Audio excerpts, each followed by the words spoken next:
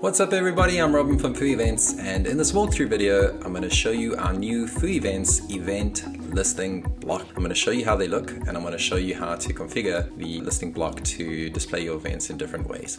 So to get started, you can head over to the demo site, or you can just watch on screen.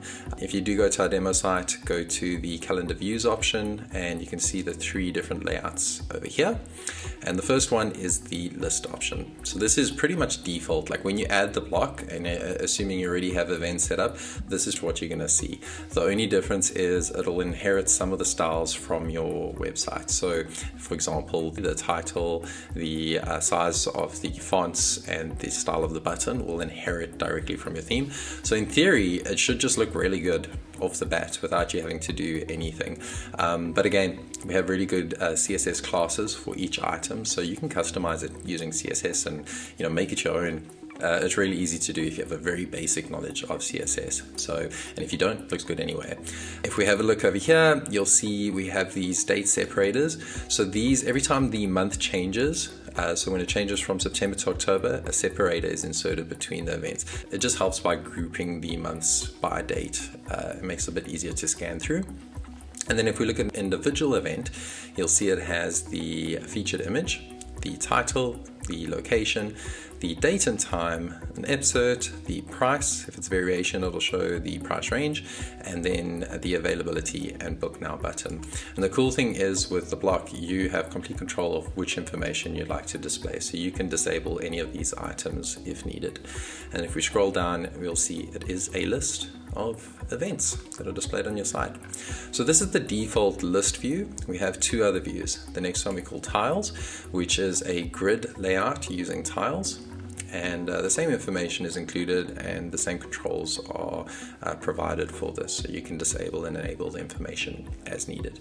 And then last but not least, we have the compact version. So this actually uses a table, but it uses the same class names as your WooCommerce tables, so it'll inherit the same styling. So if your WordPress theme has styling for WooCommerce tables, which most do these days, this will be inherited over here and it'll look really good. You'll have a very consistent display throughout your site, from your order screen, checkout, to your compact event listing screen.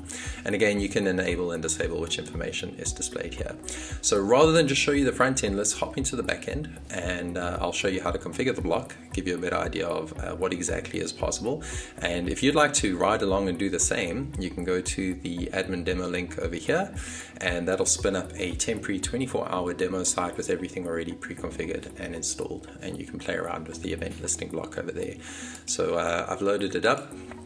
Let's call this event listing, and then to add the block you can either use the add block button, or a slightly quicker way is /foo, and it'll suggest the block for you. So as promised, the default option is to display a list of all your events, and all the options are for the individual event are enabled, which means it's going to show you all the information available for each of these events. And then we have the separators over here that'll display every time the month changes. So there's only one event in January, one event in December, there's a whole bunch in November, so they're all grouped under that separator.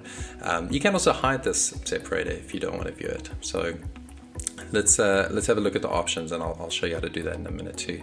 So the first option is to set the number of events that you want to display. That goes from 1 to 50. So let's max it out. You can then change the order. So this is going to change the order based on the event date. So it's currently descending. Let's change it to ascending. So it's going to show the oldest events first. This also does integrate with our expiration functionality. So if you set events to expire, they won't display here. So if you only want future events to display, make sure you set expiry dates on all your events. And when the event passes, they won't show over here anymore. Then the next is the event types. So we have single day and multi-day events, and we have bookable events. So if you only want to show your bookable events in a listing, you can choose it over here. If you want to show all, you can. And then of course, if you only want to show single and multi-day events, you can show them here too. So we'll leave that at all. Next, because these are essentially all WooCommerce products with added event and ticketing functionality, you can use the WooCommerce category filters to filter which events you'd like to include. So if you wanted to only include events from a specific category. Let's say I have one called featured. You select that, you enter the slug, it'll suggest the name, you can choose it then. And now these events are all tagged to a WooCommerce category here, a WooCommerce category called featured. So let's remove that for the rest of the demo because I want to show you with as many events set up as possible. And then you can also specify the exact products you'd want to display. So if you only want to display 2 or 3 very specific events, you just enter their IDs over here. And if you're not sure how to get the IDs, really straightforward.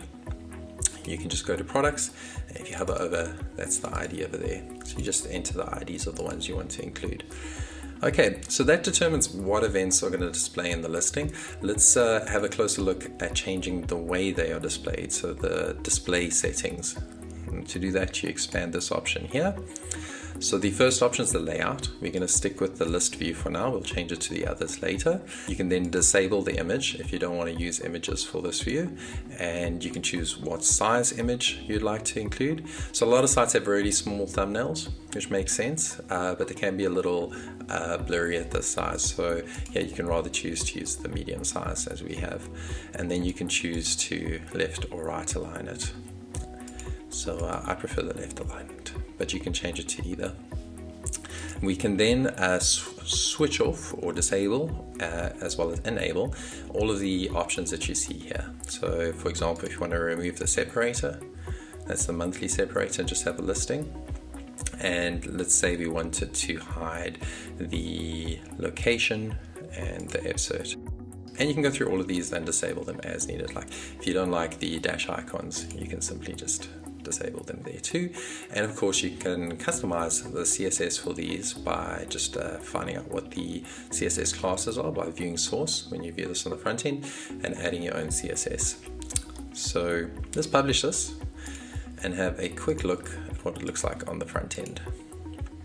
Okay, so we got a nice listing of all our events and it displays as configured. So now let's change this. So I quite like the icons, location and the separators. Adds a little bit of character. Let's now change it to rather use the grid layout or the tiles layout. So by default it's going to use 3 columns. I think 4 or 5 would probably look a little bit better. So we've got quite a wide area over here. So let's leave it at 4, fits in nicely. And let's take out the location and let's say the availability. That looks pretty good. So I'm going to update, head over to the front end and refresh, and there you go. It's exactly as it looked in the back end.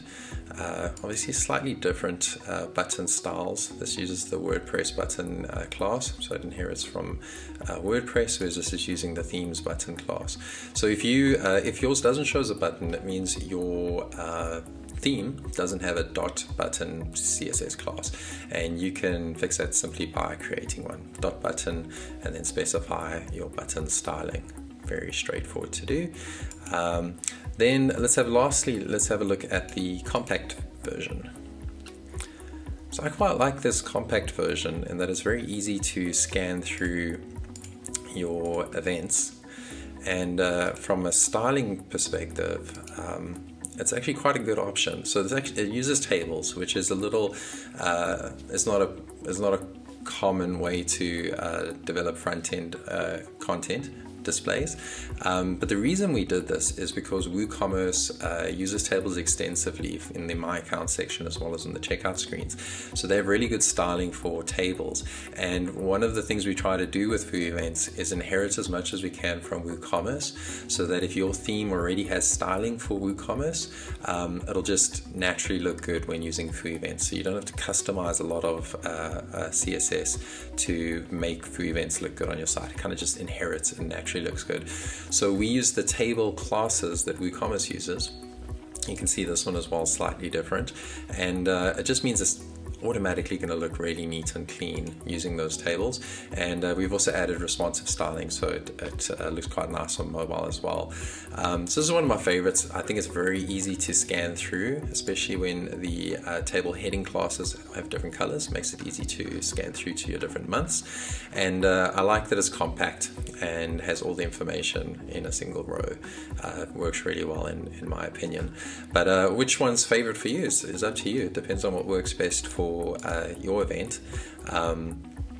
But yeah, they all are solid, good options that'll make sure your events are good. So if you are new to FooEvents, this is just an option for displaying your events. By default, you can use the built-in WooCommerce shop listing, which I'll show you here quickly. So this is built in. There's almost no customization for WooCommerce. This is just a standard WooCommerce shop. We just have the ability to add the event date over here. So you can use this straight off the bat or one of our shortcodes.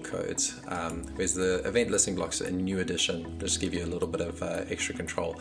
And this is the first block that we're releasing. We're working on a whole bunch of others, so our calendar is going to be available in a block format in the not too distant future. We can have a block for displaying a list of attendees that will be attending an event, which is something that's been asked for a lot, so we're quite excited to get that out. And then of course we'll be adding support for the new WooCommerce cart and checkout blocks, which is currently underway as well. So lots of blocks to come, and you know, we love it. We think this is a great way to control how events are listed on your site. So highly recommend you try it out, and of course we'd love your feedback. If there are any features you think would work in future phases, which will be, you know, moving forward, we'll be adding a whole bunch of additional options to these, as well as filtering ability, which will be super handy.